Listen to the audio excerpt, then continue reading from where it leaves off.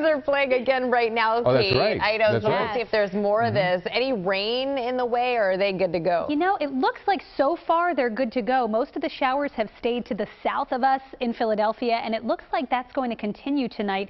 We do have an area to watch. There's an area of disturbed weather off the coast of the Carolinas. It's well out to sea, but you can see this big white circular area of clouds that's kind of blowing up right now. That denotes some intensification. I wouldn't be surprised if we get Odette later on tonight. This could be Tropical Storm Odette. The impacts, though, would be the same. This is going to stay well out to sea. It is really pumping in that east wind off the ocean, but you can see most of the shower and storm activity today has stayed focused to the south, and there's not much more coming into the west. Now, we may have to watch a couple of these sprinkles here over central New Jersey drift toward the city tonight, but once the sun goes down and we lose the heating of the day, these are going to die down pretty quickly as well. So right now, just a couple of scattered showers here over Kent County, right around Dover and toward Marydale. And as we head back toward the shore points, there are a couple of sprinkles here and there, but nothing major.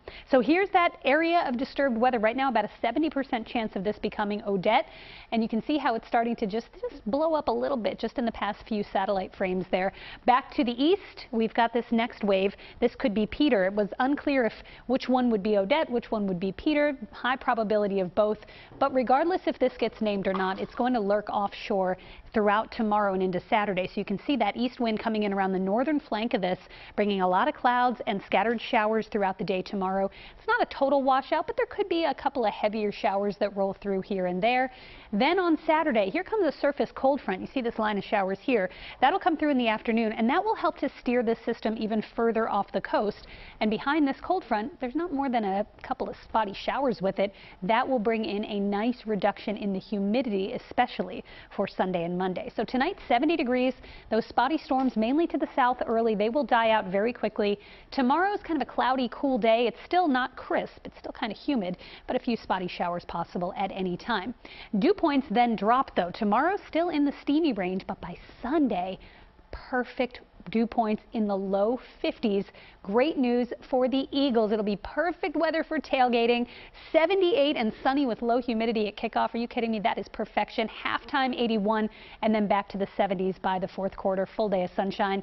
Stays nice early next week. High pressure's in control through Wednesday, but then fall begins right on schedule, 3:20 p.m. Wednesday, and just like that, here comes this blast of cool air from Canada.